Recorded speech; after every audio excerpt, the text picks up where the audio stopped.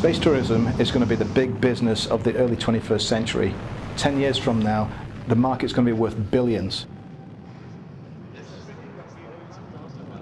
When I started Starchaser up, you know, there's no such thing as space tourism, and I had this wild and wacky idea that one day I was going to build a rocket and fly into space on it.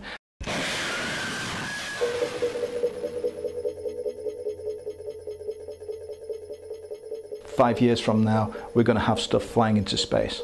We're looking at things that can help us get people, passengers and cargo back from space very safely and very cheaply. And we're also looking at ways to get those people and cargoes up there.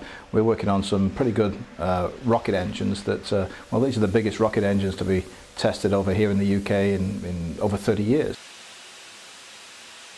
One of the things that we're really looking at right now is using high-test peroxide. This is like hydrogen peroxide, the kind of stuff that you might dye your hair with, only very, very strong. Now, the Germans pioneered the use of hydrogen peroxide as a rocket propellant 50 or 60 years ago, and we've kind of picked that ball up and we're like looking at it in detail.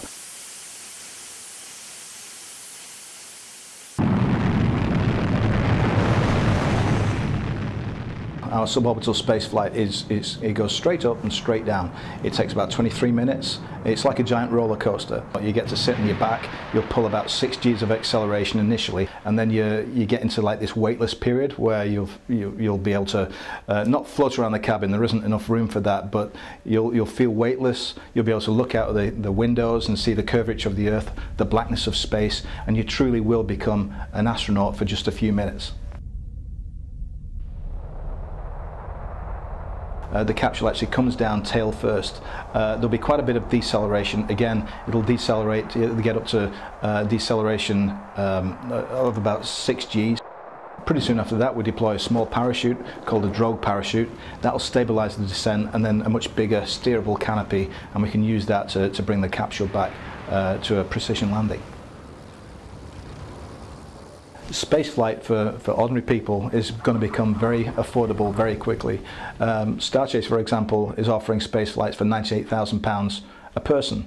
Now, if you really wanted to go into space, most people would be able to maybe remortgage the house and do that flight if that's what they really wanted to do.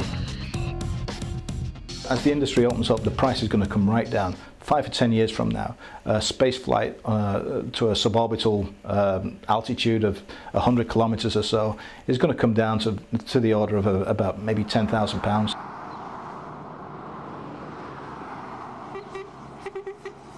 The recent accident that happened in the Mojave Desert, I mean, that certainly got our attention, and our best wishes go out to all the people that were affected. That can't be good for the industry when stuff like that happens, but it is expected. You know, we're still in the early phases of private space tourism.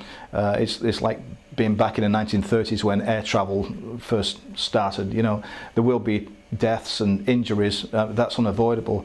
What we've got to do is work together to keep those to a minimum.